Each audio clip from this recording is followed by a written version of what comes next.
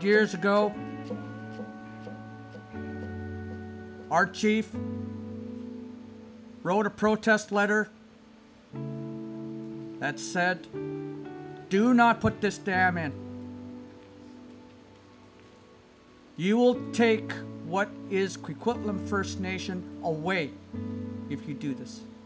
These great people that you see here today, all of them that you see here today, teamed up with Coquitlam First Nation and walked together with us. Fought hard with the heartbeat of Coquitlam First Nation leading the fight. It is a wonderful, great celebration. It's historic.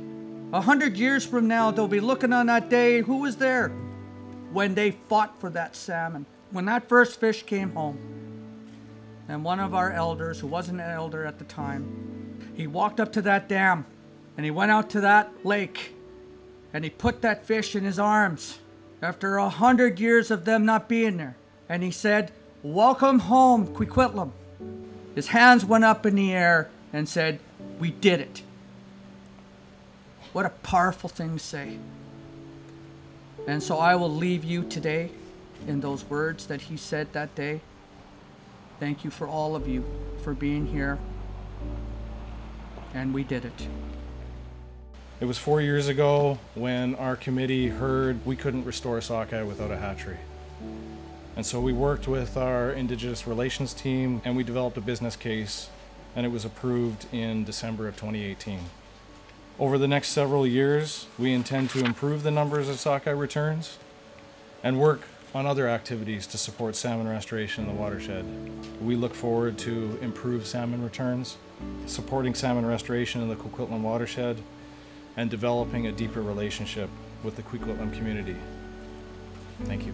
Well, salmon are so vital and a much needed part of the ecosystem here. We have bears, spa'oth is what we call them in Hunkaminam. Bears will carry the carcasses off out of the water and up into the bushes and whatnot. There's a lot of nutrients that, there's a lot of fallout that's very positive when it comes to having a big run of salmon moving through the creeks and rivers all the time. We hope that we'll be able to get hundreds and maybe thousands of fish back here at some point in time. I wish each one of us could go ask a bear how important that salmon is. It's because they know they have to have that too to stock up for their their winter rest, and they're doing that now, and the chum are around, and it's good. It's the way life cycles are going right now, and we want more of that, and us being stewards and guardians, and we want to work with everybody to make more of it happen. It's a legacy that we've been carrying for well over 120 years, 150 years, and we will keep the legacy going. There will be ones coming up after us to carry out the work and see the fruits of the labor that we've all chipped in together to make happen. The Indian Act gave me the title council. Me, I'm just a fisherman. I support my families as best I can. I don't look down on my people. I walk side by side with them. I'm right in the village. When they're sleeping, I'm watching over the village. So that's just the person I am. Nothing special. I'm just here to do this work for not just the creator, but my guests as well. I've been working with a couple of them over the last couple of years, and I've learned so much. And to me, that's worth more than its weight in gold. It's been a battle since day one, and it will continue being a battle. Like the young men said, we're here and we're still smiling. And it's just so good to see our people get back what was rightfully theirs in the first place. And we can start filling our fridges with fish, deer meat, duck, you name it. Everything that we ever feasted on before European contact. And so my hands are up to all the Coquitlam people for really battling and making sure they got their rights back. We've been working with the Coquitlam Chief and Council for 2 years now. And it shows that they listen. Because when we started coming up here, my sisters couldn't say it or better herself. She said we were given two of these, and one of these for a reason. These to watch what they're teaching you. These to listen to what they're teaching you. Because there's going to be a day you're going to use this, just like we are today. So I put my hands up to each and every one of you for being here today and listening. It's like learning. So I say, and to the family, for having us come up. Kwikwetlem. I want to thank the Coquitlam for hosting us here on your territory, welcoming us, being so generous. And we want to acknowledge that when the dam was built, it significantly impacted the salmon production on the river, especially on the Sockeye that needed the lake to as part of their life cycle.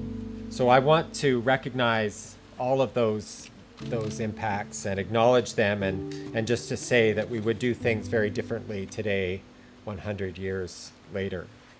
To help advance the work, we're really pleased to be able to partner with so many organizations, partnering with the Coquitlam, the Greater Vancouver Water District, and Fisheries and Oceans Canada to build the hatchery here, which will produce 15,000 smolts per year.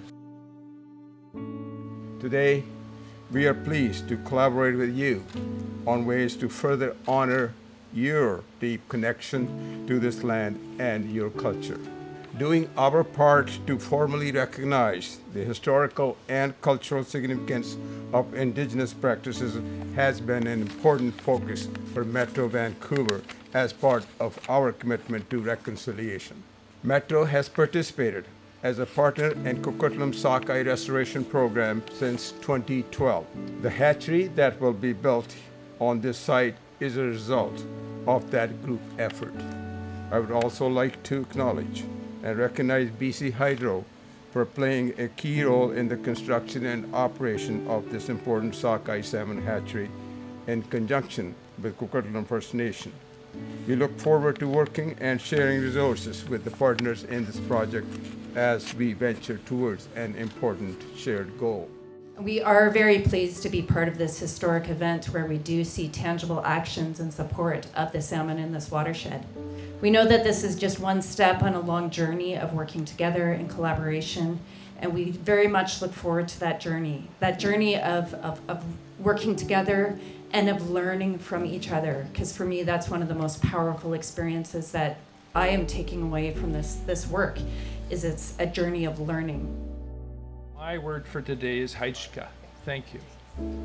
And the thank you is for all those that cooperated and collaborated in the past, present, and now moving forward.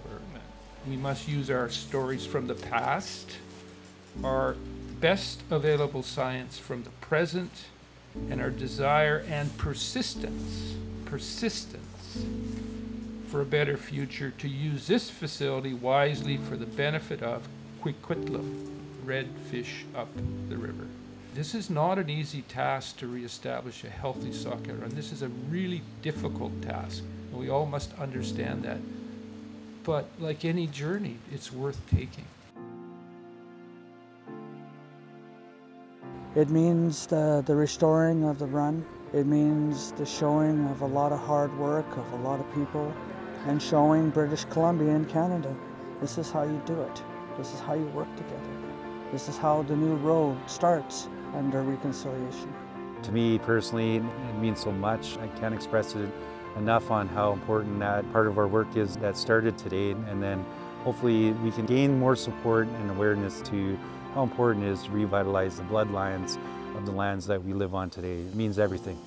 Having that plentiful of salmon to come up the river every year the way it did, the excitement that our family shared as the fish was returning, you know, it was like Chief Coquitlam Williams said, you know, this is our fridge that we're refilling now. What we do today teaches the next 7 generations. What happened here today is a story we'll be passing down for 7 generations. So it's so important.